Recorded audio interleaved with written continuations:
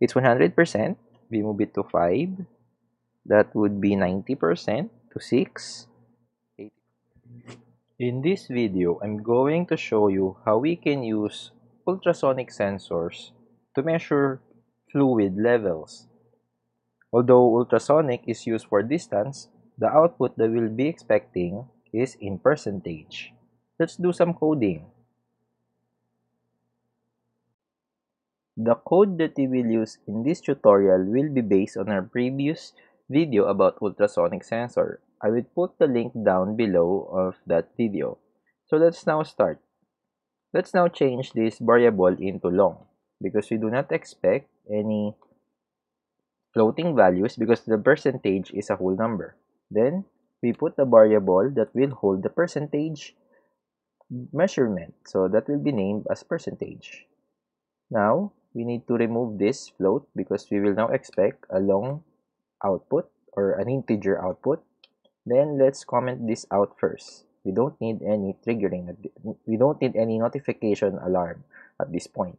This is the most critical part of this video, using the map function.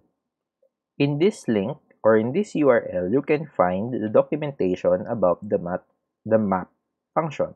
What it does is it rescales the measurement into a different maximum and minimum limits.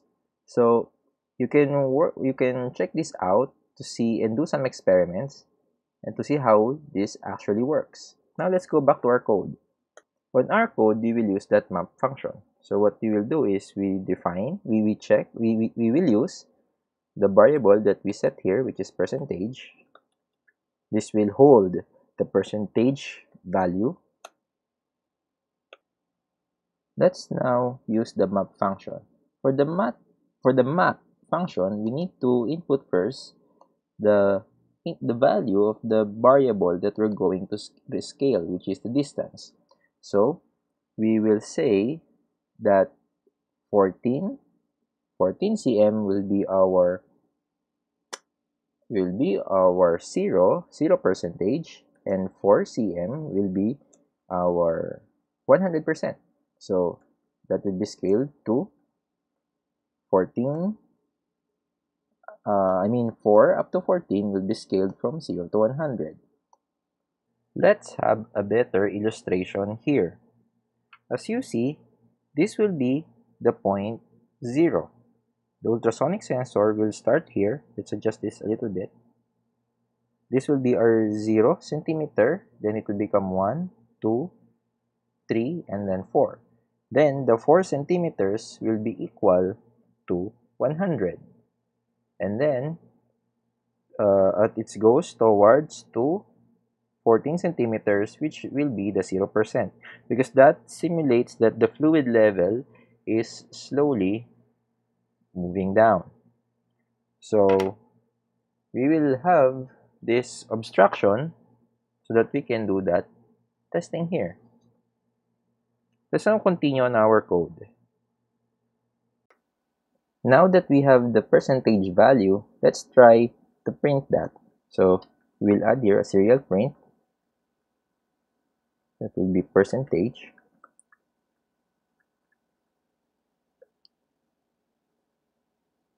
Then serial print for the value. Then we need to put a percentage sign here. Okay, and then this should work. Let's see. Let's upload. It's now successful. Done uploading. Let's go now to serial monitor. As you see, the distance now is 15, because our obstruction is around 15. But the value of the percentage is negative 10%. That's not good. So let's have some coding here. We need to correct that here on our code. So if percentage is less than 10, let's just fix it to 10.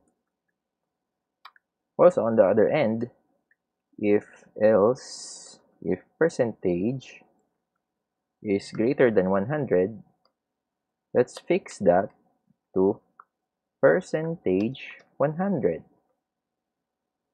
That should do the trick. So that if we're out of scale or we're out of range, it will not go to a negative value or to more than 100%. So let's upload that. Re-upload that again.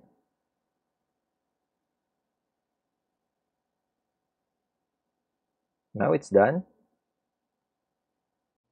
Let's see now the result on our serial monitor.